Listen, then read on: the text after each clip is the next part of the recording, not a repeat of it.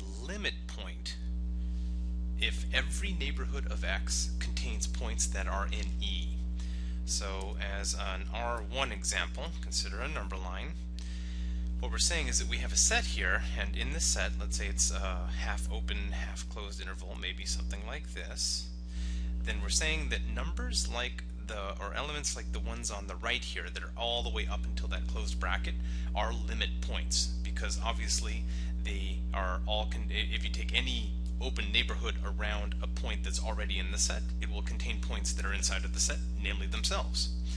However, if you come over to the left endpoint over here, then this is also a limit point, even though it is not technically a part of this particular set, because no matter what, if you take open intervals around that point right on the edge, it's going to contain some points, in this case on the right, that are inside of E.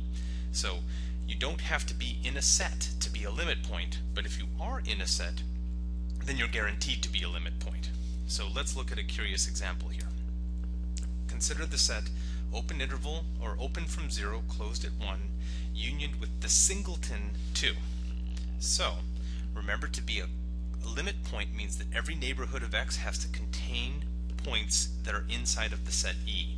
So let's look at 2 first and show you that 2 is definitely a limit point. So 2 is a limit point. So if you go to 2 and you make any neighborhood you want around 2, it's always going to contain numbers that are inside of set E. In particular, it'll always contain the element 2. So any open neighborhood around 2 will always contain 2, therefore 2 is a limit point. How about 1? Think about that one for a second. If you make any open interval that has 1 in it, that's also going to always contain elements that are inside of our set E. Notice there's none over here to the right, but there always are some over to the left, and you still have 1, right? 1 is always inside of any set that contains 1, so 1 is definitely a limit point. Now here's the special one. Come over here to 0. Now 0 is not inside of set E.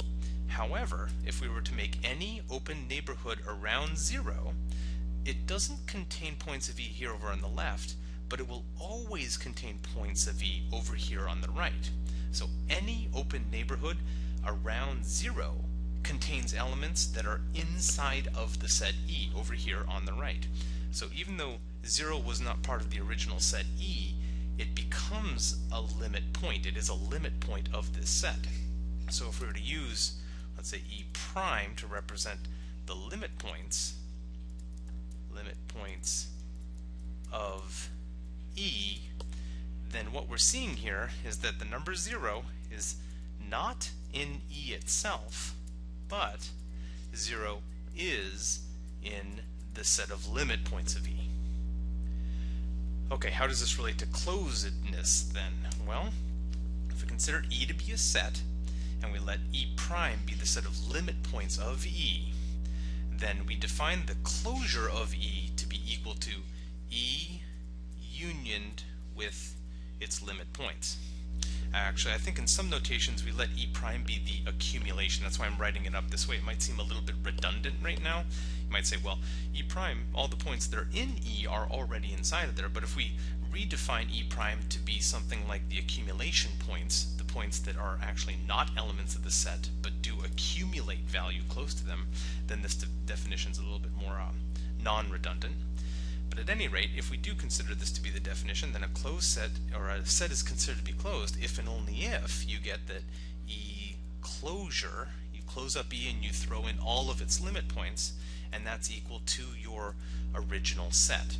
So the closure of E, actually let's not call it E anymore because we did on the last one, but if we consider that set that we did on the previous slide, I still called it E.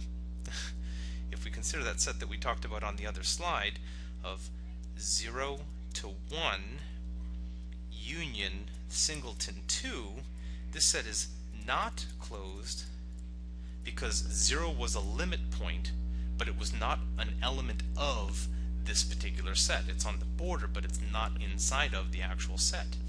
However, if we were to throw in 0, 0, 1 union to, this would be the closure of that original set, and this set here is indeed closed.